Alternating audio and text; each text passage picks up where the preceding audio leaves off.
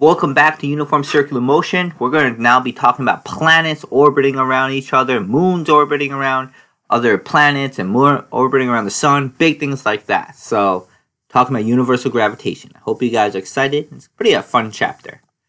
I'm going to pause this if you want to write this down, but we're going to go straight into it.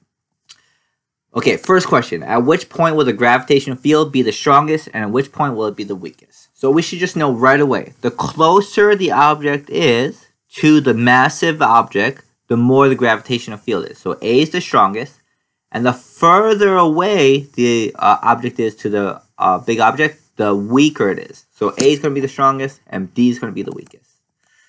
All right, let's look at this. It says determine the force, gravitational force of attraction between the Earth, which has a mass of 5.98 times 10 to the 24th kilograms. That is the actual weight of the Earth, or the mass of the Earth, and a 70 kilogram physics student.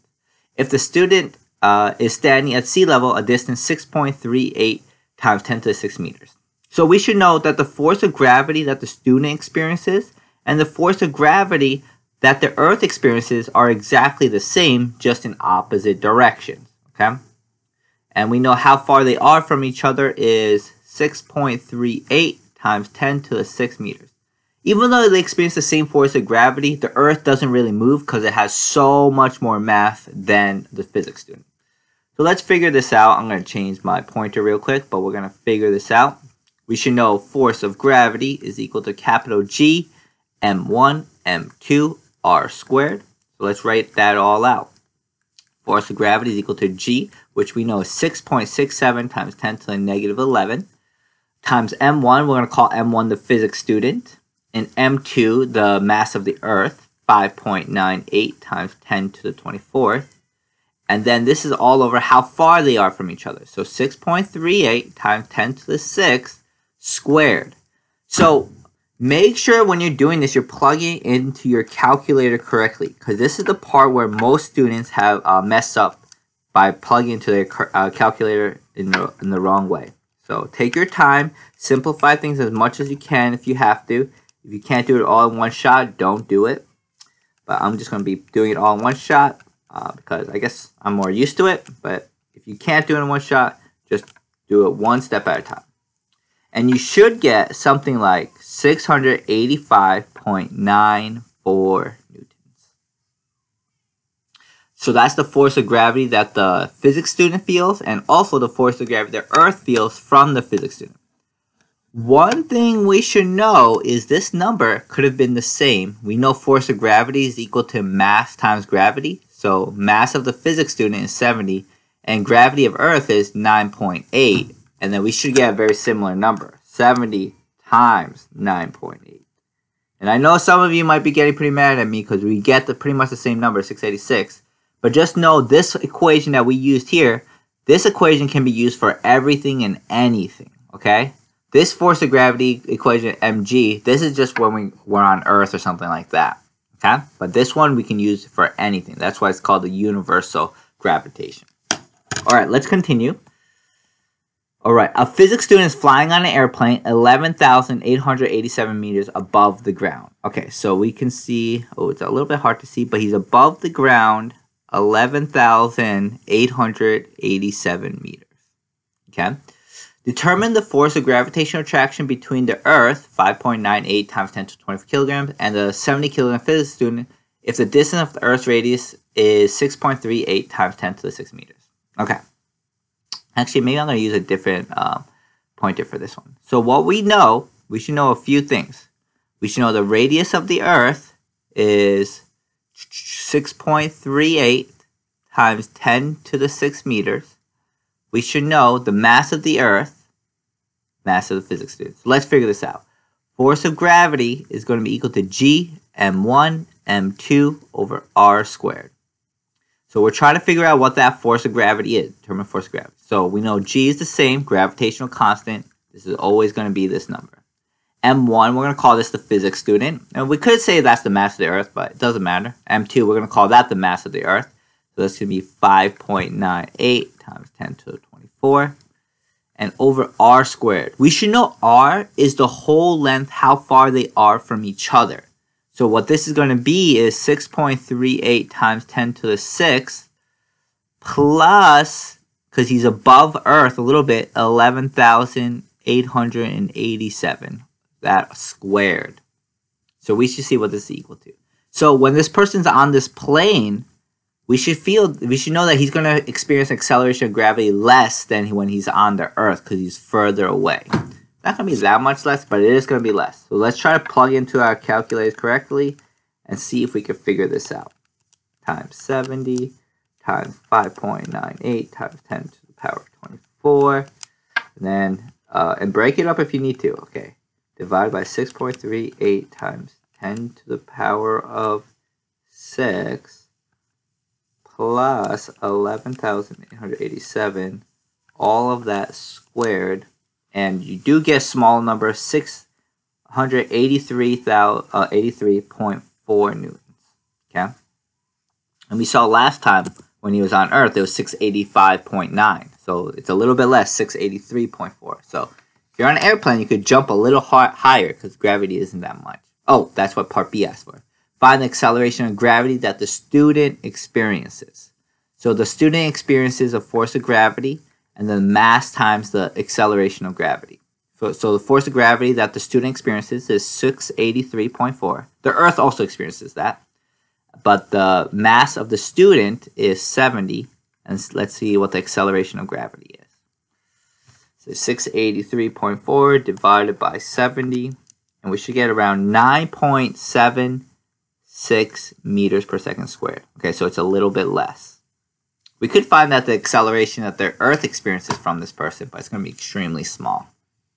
Find the mass of Mars, given that its radius is 3.39 times 10 to the 6 meters, and that the acceleration of gravity on its surface is 3.373 meters per second squared. Okay, so what we have here, the radius 3.39 times 10 to the 6 meters.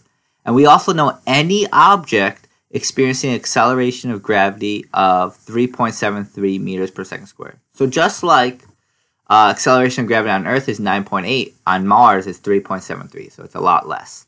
So let's see if we can figure this out. We know force of gravity is equal to G m1 m2 r squared. But we should also know that the force of gravity is equal to the mass of some object times the acceleration of gravity, which is going to be equal to G, mass of some object, mass of Mars, divided by r squared. So what we should know is, since any object is going to experience an acceleration of 3.73 meters per second squared, one of these m's can cancel out like this. M1 can cancel out like that. Because this could be any object. It could be a 5 kilogram object, it could be a 20 kilogram object, it could be any kind of object, but it's going to experience the acceleration of gravity at 3.373 meters per second squared. So now let's start to write this out. 3.73, that's the acceleration of gravity here, is going to be equal to the G, 6.67 times 10 to the negative 11, mass of Mars, which we're looking for, divided by the radius, because that's how far an object, I don't know, we'll call this math 1, that's how far the object's going to be from the center from the Mars. So how far they are from each other. So this is going to be 3.39 times 10 to the 6th squared. And now we can find what the mass of Mars is. 3.73 times 3.39 times 10 to the power of 6 squared divided by 6.67 times 10 to the power of negative 11. And we get the mass of Mars as 6.43 times 10 to the power 23 kilograms. So that's how the mass of Mars, okay? You could Google it and you'll get the same answer. Okay? Moving on. Two objects attract each other gravitationally. If the distance between their centers is cut in half, the gravitational force is cut to 1/4, cut in half, doubles, quadruples. So let's try to see if we can figure this out. Force of gravity is equal to G m1 m2 over r squared. Actually, let me write this a little bit better. The two objects attracting them. The gravitation. Okay. Fg is equal to G m1 m2 over r squared. Oh, if the distance between their centers is cut in half, the gravitational force is, so the distance between them is cut in half, so they get closer by 1/2. So that means this is going to change by a factor of 4. So this side will also change by a factor of 4 since this is squared. So it will quadruple, getting stronger. Okay? Moving on. Alright, last problem we're going to do for this video. Assume that a satellite with a mass of 500 kilograms orbits Earth 225,000 meters above its surface. Given that the mass of Earth is 5.97 times 10 to the 24th kilograms and the radius of Earth is 6.38 times 10 to the 6 meters, how far is the satellite from the Earth's center? Alright, let's figure this out. Okay, first of all, we're going to say that's Earth. We're going to say this is the satellite orbiting Earth. I know it's not the best. We also know that this is going to be 225,000 meters away, and the radius of the Earth is given right here. So part A, we're just looking for how far it is all the way from the middle of the Earth to right there. So we're trying to figure that out. I'm going to call that capital R. So capital R is going to be equal to the radius of Earth, 6.38 times 10 to the 6 meters, plus 225,000. Let's see what that's equal to. 6.38 times 10 to the power of 6 plus 225,000, which gives us 6,605,000 meters. Okay, so that's A. Alright, part B. What is the force of gravity that acts on the satellite? So we should know force of gravity is equal to G m1, or I'm going to call this mass of the satellite, mass of the Earth, divided by r squared, how far they are from each other. So let's figure this all out. G, we know, is going to be equal to 6.67 times 10 to the negative 11. Mass of the satellite is given 500 kilograms. Mass of the Earth is given 5.97 times 10 to the 24. All divided by how far they are from each other, which is going to be capital R, which is going to be equal to 6,605,000 squared. So let's figure this all out. 6.67 times 10 to the power of negative 11 times 500 times 5.97 times 10 to the power of 24 divided by 6,605,000 squared. And we get 4,563.8 newtons. Okay. Part C, what is the force of gravity that acts on the Earth? So what we should know is the force of gravity from the Earth and the force of gravity from the satellite are exactly the same, but in opposite directions. So this is also going to be 4,563.8 newtons. Okay. Part D, what is the acceleration of gravity that the satellite experiences from the Earth? Okay, so what we should know is force of gravity is equal to the mass times the acceleration of gravity. So we know the force of gravity of the satellite is 4,563.8. The mass of the satellite is 500, and now we can find acceleration of gravity. Okay, 4,563.8 divided by 500 is equal to 9.13 meters per second squared. Okay, whoops, 9.13 meters per second squared. And that should make sense because it's further from the Earth, so it's going to be less than 9.8. Part E now says, what is acceleration of gravity that the Earth experiences from the satellite? So the Earth's going to experience a lot less gravity, even though we know force of gravity is equal to mass times acceleration of gravity. Mass is so much more. So the force of gravity, same thing. Earth experiences the same force, 4,563.8, but the mass of Earth is so much more, 6.38 times 10 to the 6th acceleration of gravity. So let's figure out what the acceleration of gravity is going to be. 4,563.8 divided by 6.38 times 10 to the power of 6, and we get, oh wow, 0.00072 meters per second squared. Okay, it's a lot less. All right. Part F says, what is the speed of the satellite's orbit? All right, let me erase all of this. So what is the speed of the satellite's orbit? So we should know that, okay, so this is where it might get a little bit confusing, but hopefully it should still make sense. So we should know that the force of gravity is what allows this satellite to move in a circle or orbit in a circle. So force of gravity is equal to the force centripetal. Okay, so we should know that 4,563, wow, I should write that a little bit better.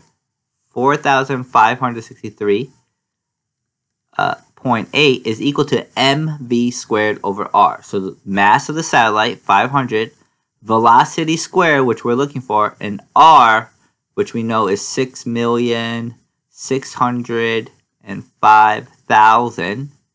This is going to give us what the velocity is. Okay? 4,563.8 times 6,605,000 divided by 500, square root of that, and we should get around 7,764.5 meters per second. So satellites go very, very, very quickly around the Earth. Lastly, what is the period of the orbit? So we should know velocity is equal to 2 pi r divided by t. So 7,764.5 is equal to 2 pi r, 6,605,000, divided by t, which we're looking for. So let's try to figure that out. First, I'm going to do 2 pi times 6,605,000 divided by 7,764.5, and we get a period of 5,344.9 seconds. And then for hours, we're going to have divided by 60, divided by 60, and we get 1.4 hours, or 8 hours. Okay?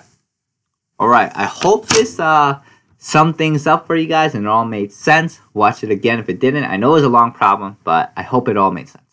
Thanks for watching, guys. We'll be doing more next time.